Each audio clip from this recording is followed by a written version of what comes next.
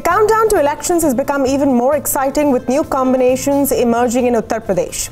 UP with 80 Lok Sabha seats often plays decider in who forms the government at the centre, and the BJP's 71 seats in 2014 went a long way in cementing their historical victory. Now, traditional rivals SP and BSP have come together. The Congress is hinting at fighting all 80 seats by themselves, while the BJP says none of this matters.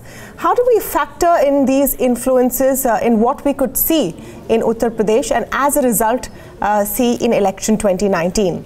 To speak on this, I'm joined now by Sharat Pradhan, senior journalist from Lucknow. Sandeep Shastri, national coordinator of the Lok Niti network, joins us from Bengaluru. And I'm also speaking today with a political commentator and columnist, Neerja Chaudhary. Welcome to all of you, and thank you for speaking with us on BloombergQuint. Neerja, I'm going to start by asking you what you make of what we're seeing in the last 48 hours, actually. Do you think that the Congress has been snubbed as one sort of narrative which is going on by not being included in this Gathbandhan? Or is it something that will actually work even better for SP and BSP? You know, that is what you're absolutely right. There are two opinions on that. One, of course, that had the Congress joined the Gathbandhan, it gives it a national look. Otherwise, SP, BSP, and even if the RLD joins these two parties, which is likely, I think they're negotiating on the number of seats, even then it remains a state alliance. But with the Congress, even though it's the junior most partner, doesn't have much of an organizational strength in UP anymore, it would give it a national kind of impact. So that is the loss. The psychological plus not having is a minus point.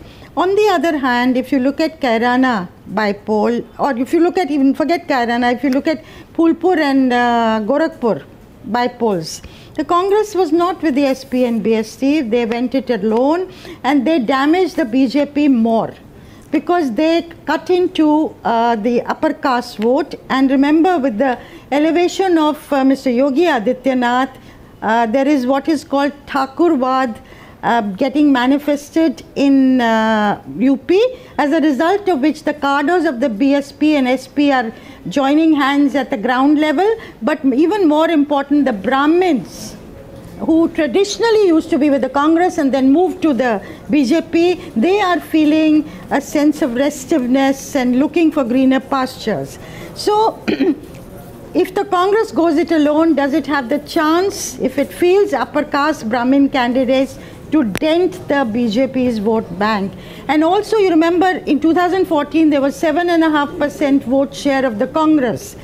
If they had gone with the BSP and SP, does a chunk of this mostly upper caste following shift to the BJP? I mean, those are all question marks. So that is the flip side, or that is the strategic part of the story, whether there is an inner understanding between the SP-BSP on the one hand and Congress on the other. Sandeep, why don't you come into this? Do you think that simple addition of SP and BSP vote shares, like most are doing, is the trick, that both of them together would be a formidable combination for the BJP to take on? It's part of the trick, but not the only component of the trick. Looking at past electoral arithmetic is important, and therefore we talk of the BSP, SP vote, Congress vote, all added together being more than the BJP vote. But let's also remember, elections are about a ground level political chemistry. And this ground level chemistry has got several factors. Number one, can the SP-BSP alliance among its leaders be transferred at the local level and at the voter level? I'm talking of two different levels. The local leader level and the voter level, can that transfer actually happen? Because let's remember, traditionally BSP and SP have been opponents of each other in several constituencies. Now you are asking the leaders to work together and sacrifice a seat if it's been given to the other party. You're asking the voter to do the same thing. And past record has shown, while BSP is able to transfer its votes to others, others have not been able to transfer their votes to the BSP, and this is why Mayawati has not been part of any alliance. That's one point. Point number two, I still feel at this stage there is a lot of saber rattling going on. The SP and BSP are trying to push the Congress to a corner to agree to a lower number of demand of seats. The Congress is playing its own game. So at the end of the day, I wouldn't be surprised if in a month or two there is some broad level agreement arrived at between these parties, because I think all of them would understand that unless they actually get together, being able to challenge the BJP would really be very difficult and tough for them. On the other hand, I think the BJP understands that this alliance would be a formidable challenge, and I would not be surprised if in the next few days or in the next few months, the BJP comes up with a strategy, comes up with a new set of policy promises, possibly uses Ayodhya as its centerpiece for UP to try and redefine the contours of the debate in their favor. So I think we are going to see very interesting times ahead. And I don't think you really can say at this stage that anyone has a decisive advantage very clearly in the coming election. Oh, that's an interesting perspective. I want to go to Sharad Pradhan, who's been watching UP politics for decades now and knows how these leaders also function. Do you think Mayawati and Akhilesh will at the end of the day be able to action this alliance, and the points that Sandeep made, that their leaders at the ground level have to work together? Well, both I fully endorse what Neerja said and what Sandeep said. But it's a very interesting point, a very significant issue raised by Sandeep, that whether it will trickle down to the grassroots level. Yes, there are already voices of dissent have already emerged today from the SP camps against this kind of line, because there's a feeling among the Yadavs that Akhilesh is giving it too much away to Mayawati, and she's the big brother. So, which is not something that, considering the fact that Yadavs and Dalits have been at loggerheads for a decade, for centuries, it's not very easily acceptable. And the Yadavs are a lot with a lot of muscle power and money power. While the Dalits have been economically and socially downtrodden. So it may not, but fact of the matter is that they will still pose a major threat to the BJP, because, mind you, whether Congress has been taken on board or not, but at the end of the day, at the close of the elections, Congress will not be wished away. It cannot be wished away. Another reason, Congress is not down in the dumps as it was in 2014. And even in 2014, if you take the record of the BSP and SP, even for that matter, even Mayawati was nowhere. She got a big zero in the 2014 election. Akhilesh had 5 seats, Congress had 2. And if you go by the 2009 record, then 2009 Congress was ahead of both these. It got 222 seats, SP got 22, and BSP got 20 seats. So, there has to be some yardstick, something has to be drawn up on the basis of something. So now, and Congress cannot be wished away, considering that the Congress is now on a revival path, particularly after the win in the 3 states where it has been able to form the government, and they are in the heartland. So what happens? What happens in the current scenario, where if the Congress fights all 80 seats between SP and BSP, they also fight 78 seats, and they're leaving 2, Raebareli and Amethi, for Sonia Gandhi and Rahul Gandhi. Do they cut into each other's votes? Let Sharad Pradhan take that question first. I think Tamanna, there will be a tacit understanding between this coalition and the Congress, because they will ensure, fact remains that neither SP nor BSP have 38 potential winners, nor does the Congress have even lesser number of winners on the potential winners on their table. So, there will be unwritten understanding where these people, and because Congress is likely to get not only a good number of the upper caste vote, which it did in the last by-elections, the few by-elections, but it is also, mind you, an important chunk of the Muslim vote. Muslims have been looking up to the Congress, but the only reason was that the Congress was completely down in the dumps and was not in a position to present itself as a contender. Today, it still has to do that.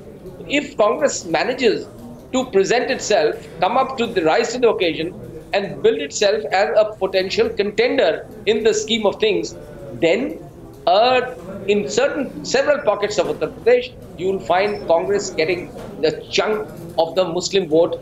It is not as if the entire Muslim vote is in any case going to the Samajwadi Party.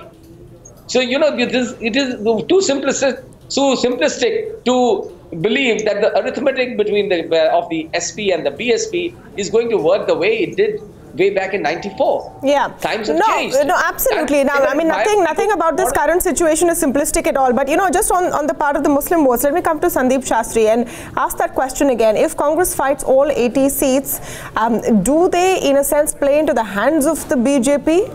Will they end up splitting some of the Muslim votes and anti-BJP votes on the whole? While agreeing with Sharadji's point on the anti-BJP vote consolidation, I would believe that at the end of the day, if the Congress were not able to have an understanding with the SP-BSP and were to contest on its own, I think it will very much be to the advantage of the BJP. It will cut into the impact that the non-BJP alliance can have. It will, in that sense, reduce the opportunities which the anti-BJP alliance has. And let me make another point. I would be a little careful in bracketing an entire caste/community as being the vote bank for a party. And especially when you're talking of the Muslim vote, let's remember in UP, the Muslim voter has been an extremely tactical voter and has looked at which party in a particular constituency, in a particular context, can best serve their interests and has gone in favor of that party. So it's not that the Muslim vote has gone lock, stock and barrel to X party or Y party or Z party, but there has been very tactical calculations made by the community at the constituency level as to which party/candidate can best serve their interests. So I don't think it's it's just an equation of the Congress presence resulting in Muslim vote going their way or SP presence or BSP presence. If the non-BJP groups, the SP-BSP on the one hand and the Congress on the other, were not to come together in an alliance or were to even have a informal alliance, I think a formal alliance would of course definitely push the BJP on the back seat. But an informal alliance would still, while working with the advantage of the anti-BJP coalition, would still give some advantage to the BJP. Nirja, at the end of the day, we're talking about arithmetic and, where the strongholds of all of these parties are. But this is a general election where people are also voting for which government will be in power in Delhi. And in that sense, the candidate here is Narendra Modi.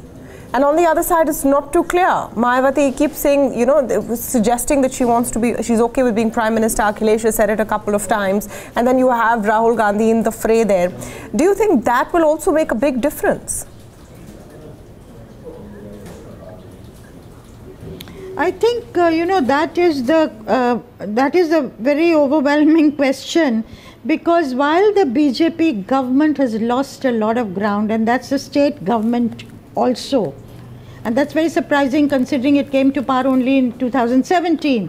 But even in the urban areas, when you go there, a lot of people are expressing their dissatisfaction, unhappiness with the Yogi Adityanath government. But coming to your point, the Prime Minister's own popularity still is very much there. It may not be what it was in 2014 because it has been dented, whether it's on farmers' issues or unemployment or Dalit issues, minorities dissatisfied. It has dented his image also. But the goodwill for him also remains very largely intact. And that is the dichotomy in the situation. But does he make up for all the minuses that are there? The minus of Yogi Adityanath government, the minus of things not working on the farmers, youth, Dalit front. Is he able to do that? I don't know.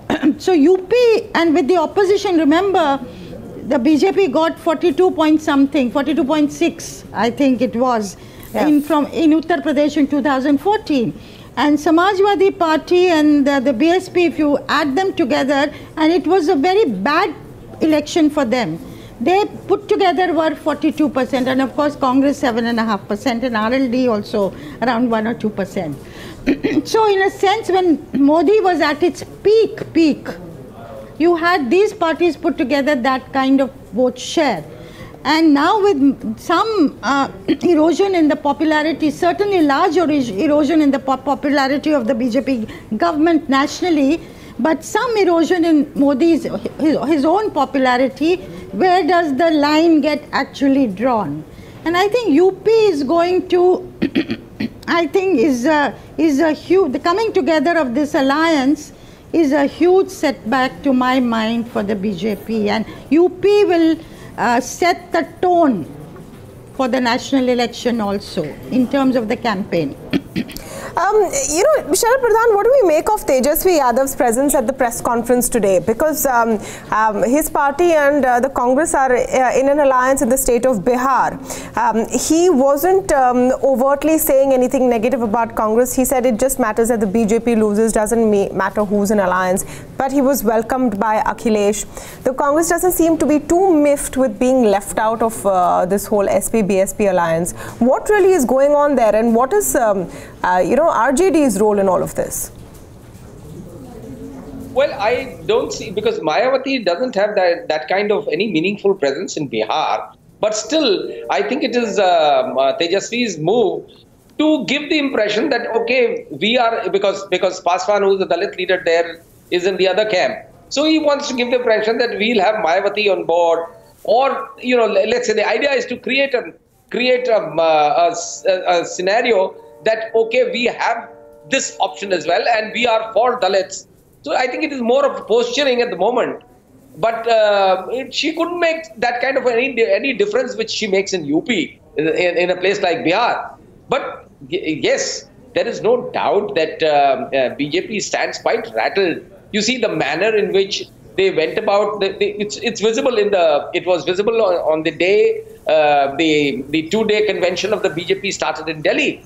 Amit Shah spent so much time talking about this alliance. On one hand, he tried to say that it was a dhakosla, it was a farce. But even Narendra Modi, they all could not ignore if it was all that insignificant, then why should they be talking about it? Every BJP leader, including Yogi Adityanath in UP, is busy talking about the alliance, running it down, calling it all kinds of names.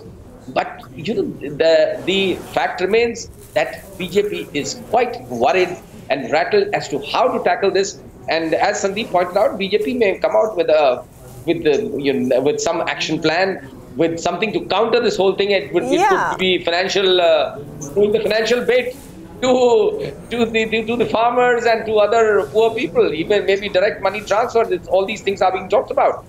But these kind of things, like the reservation thing. Now the reservation, 10% reservation for upper caste, economically weak, though I don't understand how 8 lakh, somebody earning 8 lakh rupees in India is economically weak, but let's set that aside. But that also is aimed at wooing the upper caste, so that in the hope that they could counter these kind of things. But mind you, the lower middle class and the lower class, the economically lower class, understands that if this move comes on the eve of the elections, it is the intention behind it is not the well-being of these classes. No, the idea is to get their votes. Yeah, I want to come to one more point to Sandeep. The point about that this is a Lok Sabha election, so people are not necessarily looking at the performance of the local government or regional parties. They're looking at which government they will send to Delhi. And secondly, at the end of the day, is this a major setback for the BJP which they can recover from? You said they will try several things, but arithmetically, is it pretty much game, set and match for them? 2 points on this. One, this is the Lok Sabha election, and the record and the performance and the assessment of the central government and its leadership would matter. But let's also remember that Lok Sabha elections in India are not won. By one, I mean ONE, one election, but 29 different elections. Every state, the issues are different. While the central government is the focus of discussion, is the focus of attention, there are very specific local factors that play a role in every state. And I think the fact of the SP-BSP alliance in UP is a critical local factor which you have to budget into the Lok Sabha elections from. There is no shadow of doubt that the personality of the Prime Minister, the perception of the image of the Prime Minister, the public perception of the performance of the government, all that is important. Absolutely. Interesting times ahead. Thank you so much, Neerja Chaudhary, Sharad Pradhan, and of course Sandeep Shastri for joining us in this discussion. The battle for 2019 is on. First strategy from Uttar Pradesh is in front of us, but this is a story which is only going to develop in the weeks to come. So keep watching this space for more on it.